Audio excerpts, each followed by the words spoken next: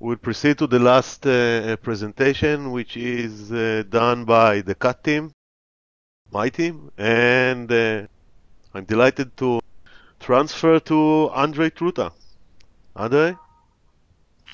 Thank you, Tal. Hi guys, can you hear me? I already shared my screen. Let me know if you can see it. We can see. Okay, great.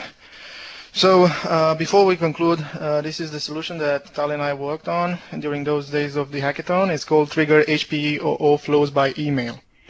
Let me tell you a few words about it before actually going into the demo.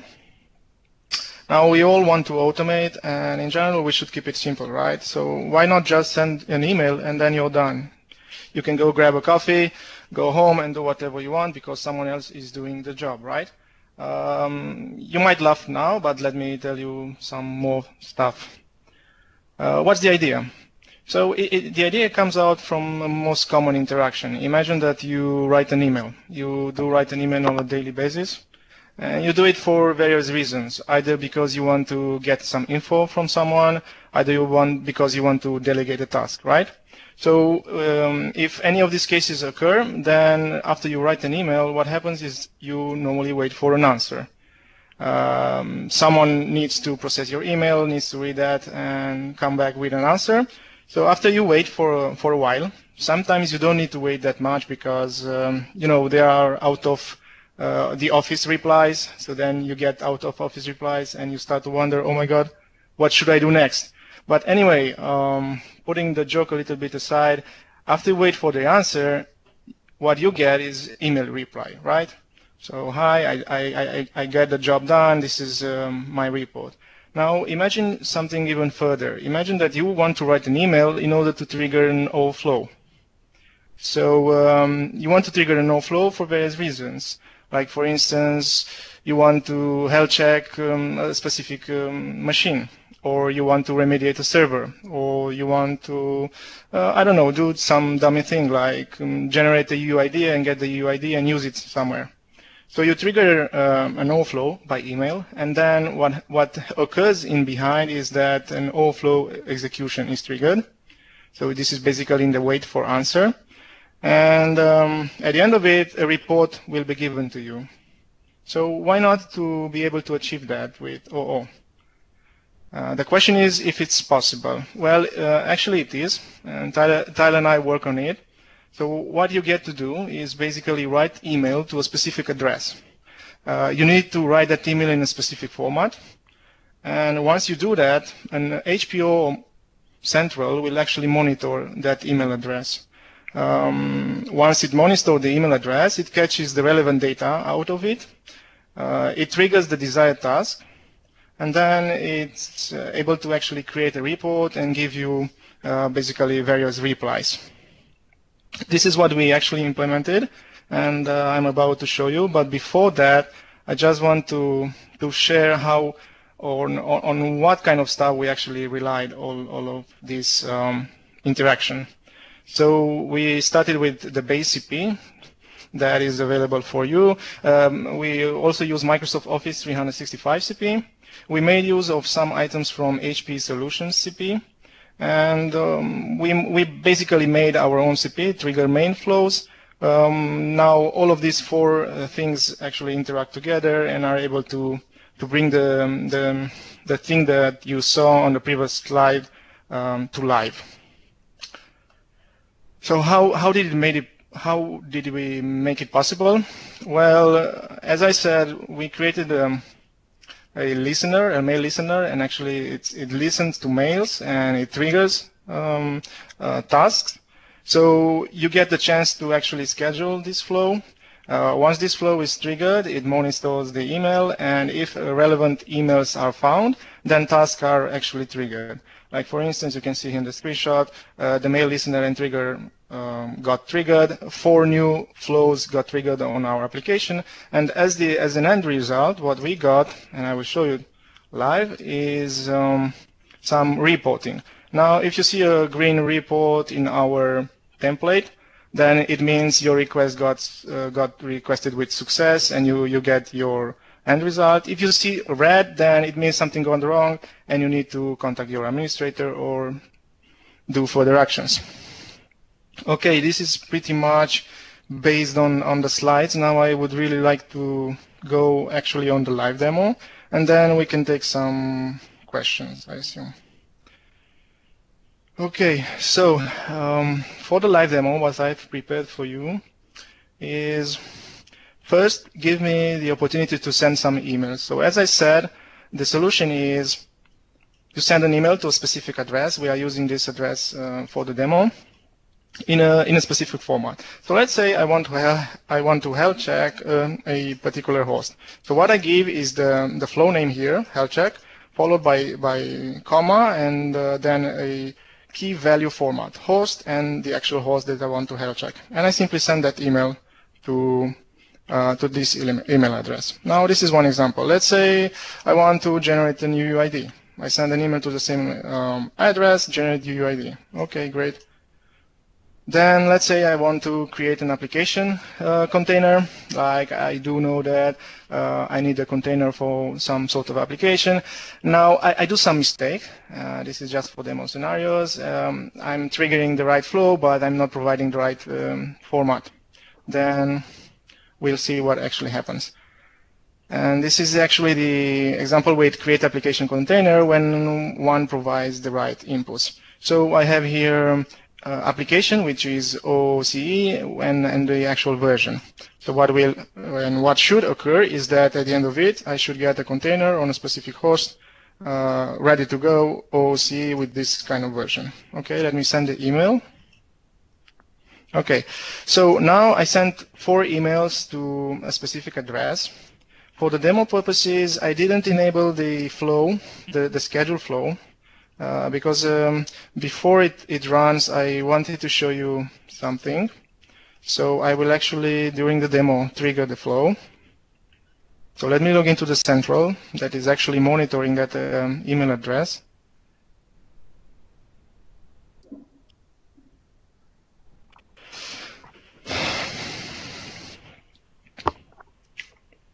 Okay, great. So run management, scheduler. You see that I have here the mail listener and trigger. It's currently disabled. Let me edit this. And before actually enabling it, I want to just say a few words about the inputs. Now, we didn't expose all the inputs that we have in mind. We exposed just a few of them, like for instance, you have the ability to filter the mails that you want to monitor. In the demo case, I'm using the asterisk because I want to monitor everything that gets in.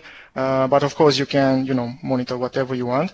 For the demo purposes, I will monitor only the emails that got in the last 10 minutes. Actually, I don't know when I sent it, but let's say 15 minutes. And then what you are actually able to do, you are able to monitor and actually not monitor, but rather use a specific file flow path in your library where the flow should look for flows to be triggered actually. This is customizable. Of course, you can monitor the entire library, but for the purpose of the demo, we are using just this path. So let me trigger the flow. It's every day. What's the time now? 17. So let's make sure it runs in 22. Okay, in 2 minutes, now and date. Save it. And now I do need to actually enable it. Okay, so this flow will actually trigger like in 2 minutes from now, and we'll see what happens. While the flow is actually running and it's actually waiting for it to be triggered, I just want to show you a little bit about the content itself. I will show it directly from Central. So it's under Community Mail Trigger. Now, don't worry about all this kind of folder structure. Before releasing it, we are planning to actually enhance it, and we are actually waiting for feedback from you guys in order to know exactly how we should enhance these flows. So feel free to post your feedback. What we have here is the mail listener and trigger. As I mentioned, we exposed just these 3 inputs, but furthermore can be exposed. We created some operations that are actually used by our mail trigger. As I mentioned, some of them rely on Microsoft Office 365 integration, some of them on HPE solutions, some of them on base. Now, you have seen in the schedule flow the mail bucket flows. What we did here, and it's a remark that we have, feel free to comment, is we have placed here the flows that we actually want to trigger. In our solution, we really do think that this mail bucket flows location is great because it gives you the ability to filter just on a specific path, and it kind of gives you, control on the performance of the flow and the rapidness of the response, since you send the email and you get the result. Okay, I think I said too much, so let's get to the Run Explorer. Now the mail listener and trigger is actually running. I don't think at this stage this information is interesting, but let's see it run, and then we'll move to Outlook to see if any emails get in.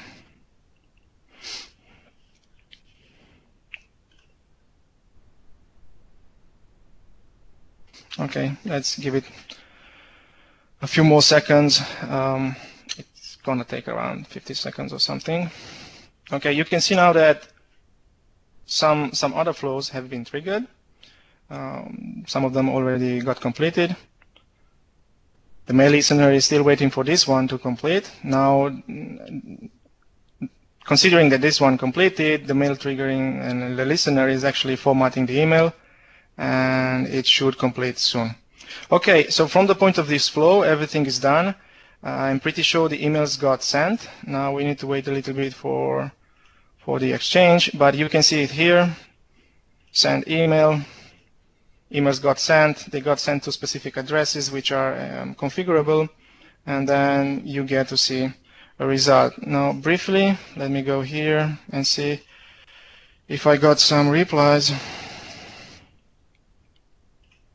Yes, so I got all 4 emails. You see here, generated UID. A UID got created. Now I can go and use it wherever I want. An application container got created. I see some details. You can actually feed in here whatever you want. We decided for the purpose of the demo to feed in the flow output, but you can put whatever. You can see here the actual request that was done, the similar with the subject and the actual flow that was triggered, and as I mentioned, the result, and of course some request details.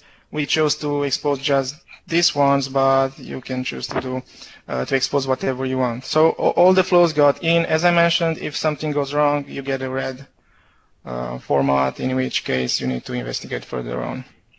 Okay, this is pretty much the demo that I wanted. Now, let me know if you have any questions.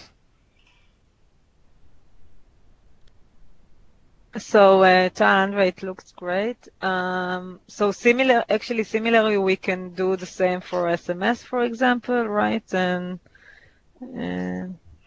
yes, now actually, like doing additional flow to schedule additional flow that knows to listen to some SMS account. Yes, actually, that one is possible since some time. It has been implemented in the community, as far as I remember. So now I would say that we have the SMS capability, the email capability, as well as the Siri capability, and looking forward to see the OK Google, yeah. Chat-ops, yeah. Yes, and chat-ops, yes. Yes, but with chat-ops, maybe it will be simpler because maybe we can put a plugin in chat-ops, so it will be able to just trigger using the REST API. Yes, I'm pretty sure. Maybe I'm not. Well, chat-ops is already cooking, and we'll be able to see it in a webinar somewhere soon. Cool. Okay. Andre, if I want to implement this solution in my organization, right, as a customer, what are the adjustments that I need to do? Well, I would be frank and say that in the current format, we still need to investigate a few more hours, a few more days in order to make it publisher. We want to expose the right inputs to the customers. That's why I've been saying, if you have any feedback or input, feel free to share. It's already usable. What I want to state is that you only need basically OO, right? So you only need OO. Now we choose to demo with Microsoft Office 365, but it can be something else, in which case the customer will need to alter just the parts of the email listener, and pretty much that's it. But yes, indeed, we still want to make sure we expose the relevant inputs, and there are still some enhancements that we have in mind in terms of how the output should look like. Okay, and I have actually two more questions. I'll do it quickly. First, the solution is based on polling, and you gave an example of 2 minutes, I think, for polling. So how much load does it add to OO Central? Well, we didn't get it there yet, like to investigate how much load it does. But what I can tell you that the idea that we had with the actually having a bucket of flows that you want to use in this solution reduced the flow execution with at least 2 minutes. Like if you're giving the entire library, you are not sure which kind of flows you want to run, then it takes more for the actual flows to pass the entire library. Okay, and last question. You demonstrated a way to look on a search and folder, and does it mean that automatically you can run everything that is underneath this folder? Well, actually, I would say that yes. What do you mean by automatically? So if I trigger a flow with something that is under that folder, yes. So it means that any flow under that folder can be triggered just by putting its name in the title or in the subject of email? Yes, that's true. And the nice part is also that if, for instance, you create a folder, the flow, and hard code some inputs because you know for sure what the target is. Like, I don't know, you want to create an example, a Docker container on a specific host. You already know that host. You can hard code that or use a system property in Central and have it, and then you are just good to go. You just write an email with the flow name, and that's it, because all the input handling will be actually done. So you don't need to know all the inputs of the flow. This is what I'm trying to say. Okay, thank you. Okay, thank you as well. I also have actually 2 suggestions. So first of all, I think it will be good, independent of the flows and the solution, I think it will be good to publish also the template of the emails to community. Yes. Because it's very nice. I mean, and others will benefit of having a format of the email, right? And they can reuse that. This is one. And secondly, it seems there is some pushing mechanism on Exchange itself, right? So, for example, to have like some kind of hook in Exchange that can push or trigger an overflow from Exchange side, right? Not necessary to have all listening for new emails, right? So maybe. Yeah, go ahead. Yes. I understand what you're saying. I think it is. I think you're right. But we didn't get there. We tried to went with this approach of having all monitoring, but I think it's a good idea actually. Yeah. Yeah, maybe for the next version, but still, yes. I think it will improve a bit, right? The execution time and how we actually trigger the flows, and it also, for example, in POCs, I think it will really help to show, for example, the integration the other way around, right? That yes. It will basically make this solution more complete. But yeah, I think this is great. Okay, thank you for the feedback. Yeah, we are looking forward to actually implement all of this. Okay. If there are no more questions, then I'll take the chance to actually conclude on the hackathon. This was the last idea. So I would like to Well, this was the last live idea. As we mentioned in the very beginning, there are 3 more ideas which we didn't get a chance to see them live because the owners actually left on vacation. We already have the recordings, and we will place those 3 recordings together with this one pretty soon in YouTube, so that the entire community will be able to access it, and based on these videos, the entire community will be able to vote. That means, including you, will be able to vote. We will provide the necessary means. How you should do it is you should pick your top 3 ideas out of it and send them to us, of course, through those means that we will provide. So we will need to specify my top 1 idea, the 2nd place, and the 3rd place. And then the judges will deliberate at the end of it, and will actually, decide on the winner out of those top 3 ideas. Before I thank you all, I just want to say that there are 2 ideas which will not actually get into the voting. One idea is the HPE CAT idea, and the other idea is Andrew Wade's idea.